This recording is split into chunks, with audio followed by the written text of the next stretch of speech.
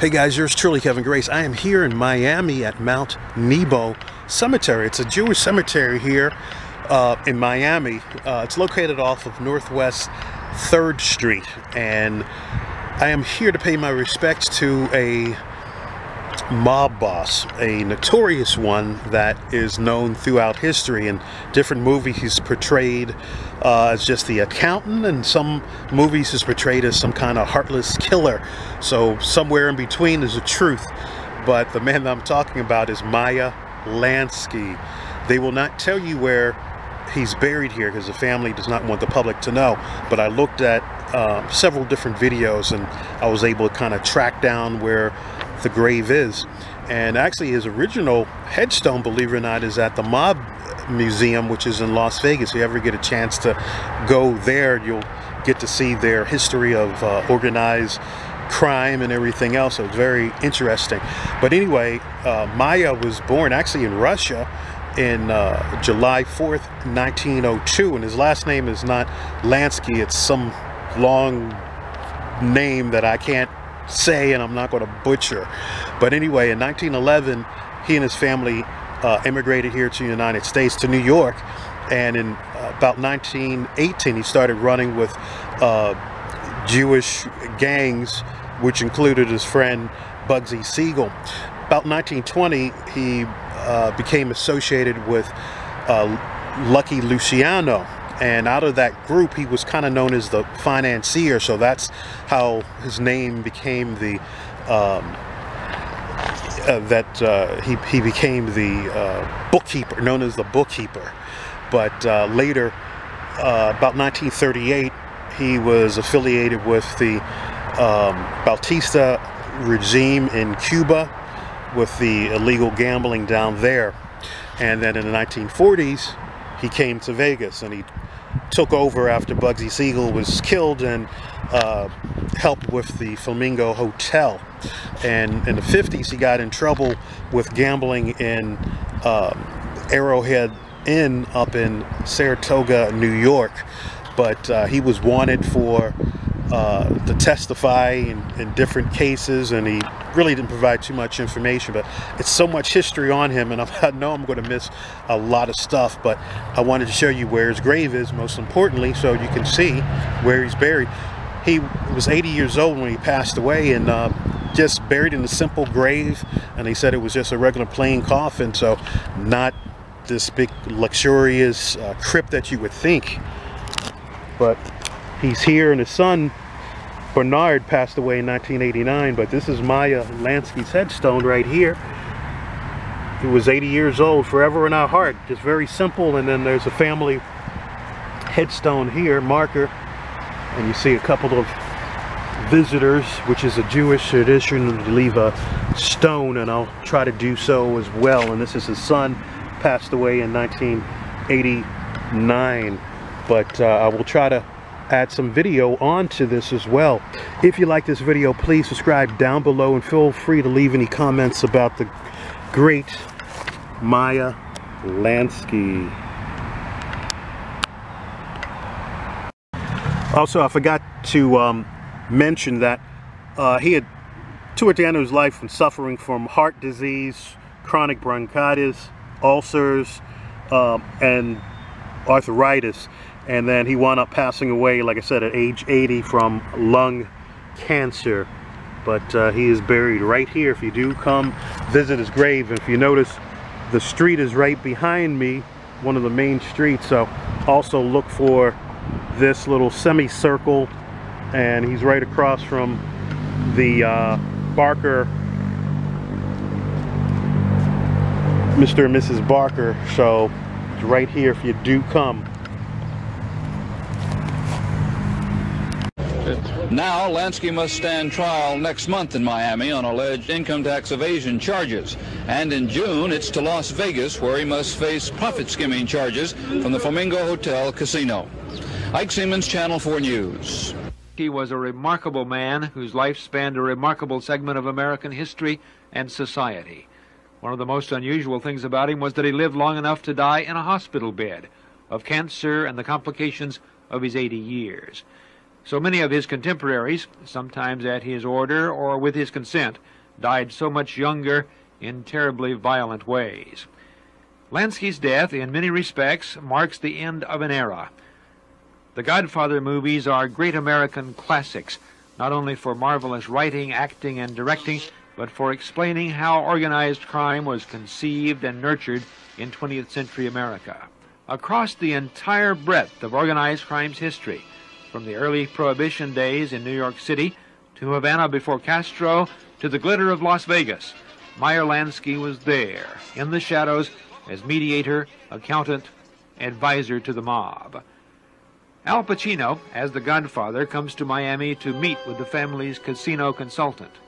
The house, the neighborhood, the television turned up to shield their conversation from FBI bugs, all are taken exactly from the real life of Meyer Lansky.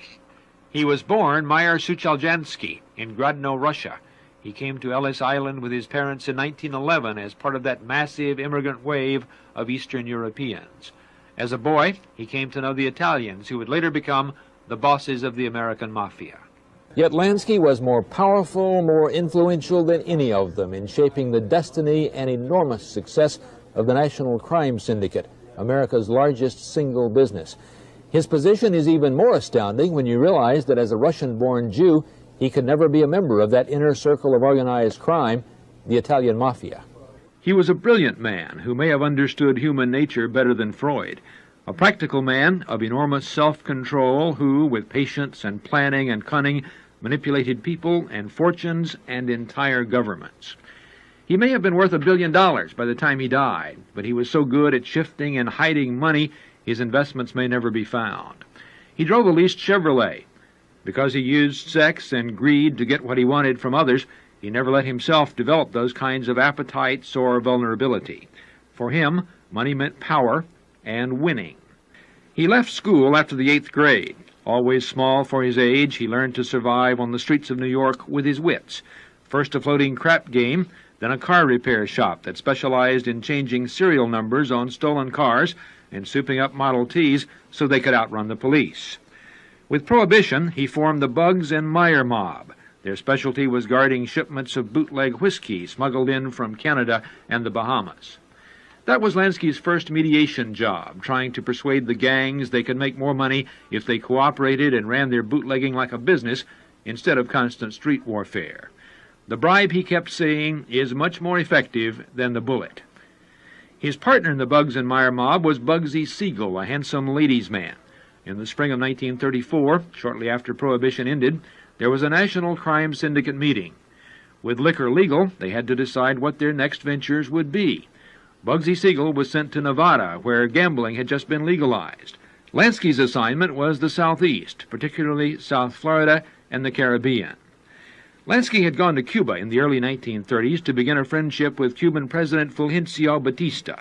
The mob needed a supply of Cuban molasses for their distilleries. Lansky made the arrangements with Batista. By 1937, Lansky was living in Cuba. He ran the casino at the Nacional Hotel and the Havana racetrack. When World War II shut down Havana tourism, Lansky moved to Broward County, where he began buying property that could be developed as nightclubs, hotels, casinos. Lansky never saw military service, but in the middle of World War II, he was tapped for one of the war's deep undercover assignments. Lucky Luciano, the most powerful of the New York Mafia bosses, was in prison. The OSS, later to become the CIA, approached Lansky, asking him to negotiate with Luciano. They needed Luciano's underworld connections to provide espionage intelligence on the New York docks and to prepare for the invasion of Sicily.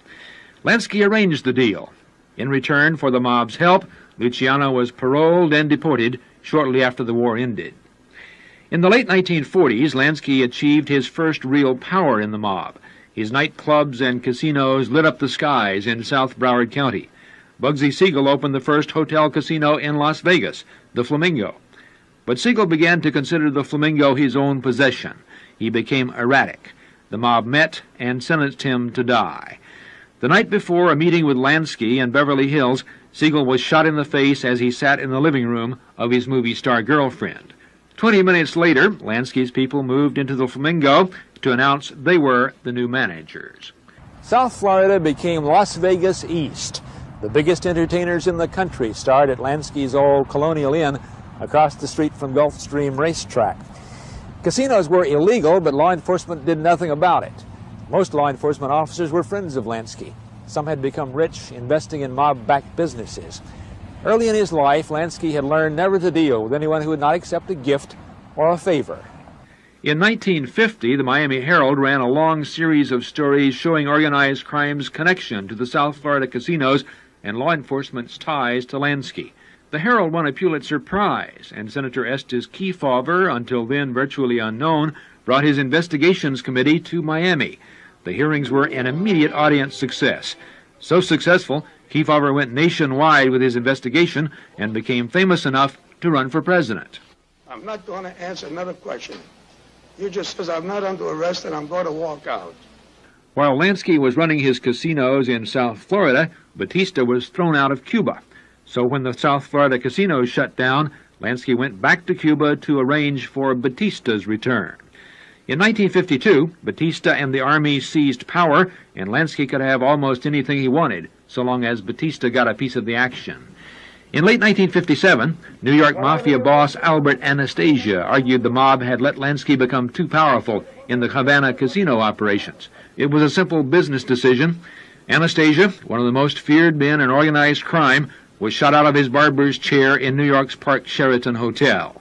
Lansky's power was complete. When Castro shut down the casinos, Lansky moved to Hallandale to supervise the development of casinos all over the world. When the first casino in the Bahamas opened at Freeport's La Cayenne Beach Hotel, all of those in management positions were old Lansky cronies. Much of Lansky's time in the early 1960s was spent supervising, from Miami, the skimming operations in Las Vegas casinos. Lansky became public enemy number one for a task force of FBI and IRS agents. They bugged casino counting rooms, secretly opened courier suitcases. In 1971, Lansky and two prominent Miami Beach hotel men were indicted for conspiring to skim $14 million from the Flamingo in Las Vegas. Lansky fled to Israel, but American law enforcement authorities applied so much pressure, Israel deported him. He flew almost around the world looking for asylum, reportedly offering $1 million to any ruler who would take him in. All refused, and Lansky returned here to be charged with contempt of court and income tax evasion. The skimming charge was dismissed after the Las Vegas bugs were ruled illegal. An appellate court overturned the contempt conviction. A jury found him not guilty of tax evasion. Lansky moved into semi-retirement in a Miami Beach condo.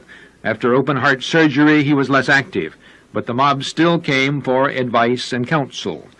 In 1977, his stepson, Richard Schwartz, killed a mobster's son in a fight in a Miami Beach bar. A few weeks after Schwartz was released on bond, he was executed in retaliation. Law enforcement officers speculated that Lansky was told in advance that his stepson would be killed. It was a matter of simple respect. He would understand and accept. To run a casino, you have to know how to get along with people. At that, Lansky was superb. He had 3 ulcers, but on the surface he was friendly, soft-spoken, easygoing. If you need a favor, come see me. Anything to help a friend.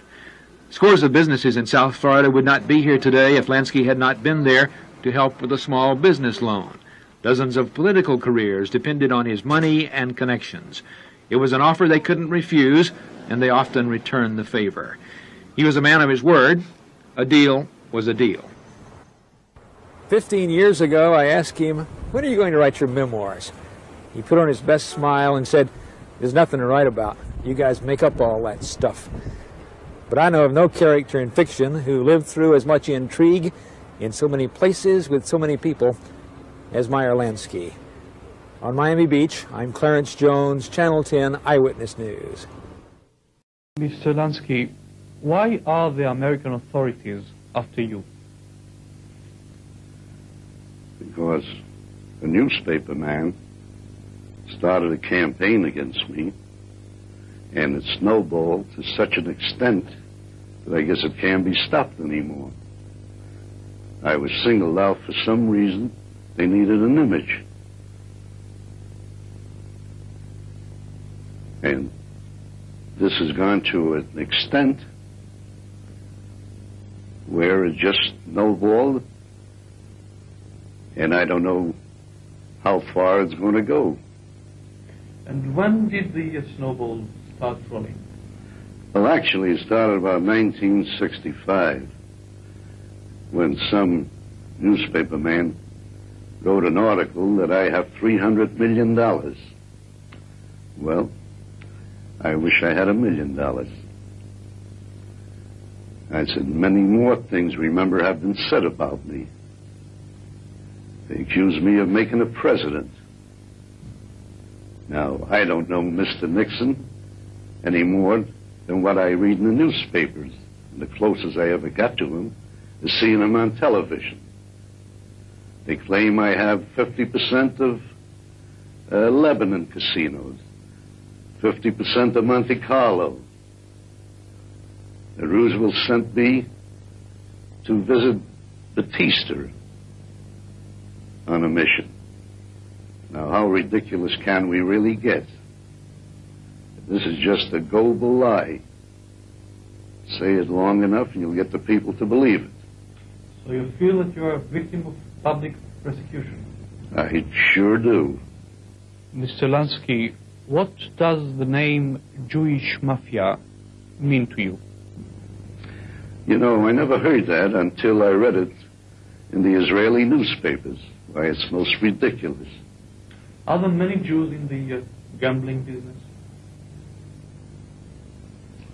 Well, when you say many, you'd have to judge by percentage. I think if you took the percentage of the gambling business in the United States, took the Jews, you would find them maybe in their proportion. Why is it said that you are the head of the organized crime in the United States? Well, that's the same principle that started the other gossip. That's most ridiculous. It's the news media again. It's the follow-up of the first thought. It was never said about me before, years ago. All this came about just in the last few years. I didn't know as I was growing older it's going to get worse. Is there an organized crime? Is there? I have no knowledge of it. Are you a religious Jew? No, I'm not a religious Jew. And what But I'm a Jew. In my heart. What are your connections with Joe Tasher? Just friendly. Mr. Lansky, how do you reconcile the accusations against you in so many publications with your claim of innocence? How do I reconcile it? Yep. Well, it's from the same source. They started the publicity, they could never stop. And I was told by a good authority that they'll never stop. They have too big an investment in me now. Now, I have been under surveillance for many years now, maybe for the last 10 years. And I'm sure if these men didn't find anything against me, who have every resource at its hand, they should know whether I'm in any wrong activities or not. They would know much better than the writers. Do you want to become an Israeli citizen? Yes, I do. Mr. Lansky, did you invest money in business in Israel, or do you intend to invest money? No, I'm retired. And I would like to stay as a retired man in Israel, just like any other retired Jew.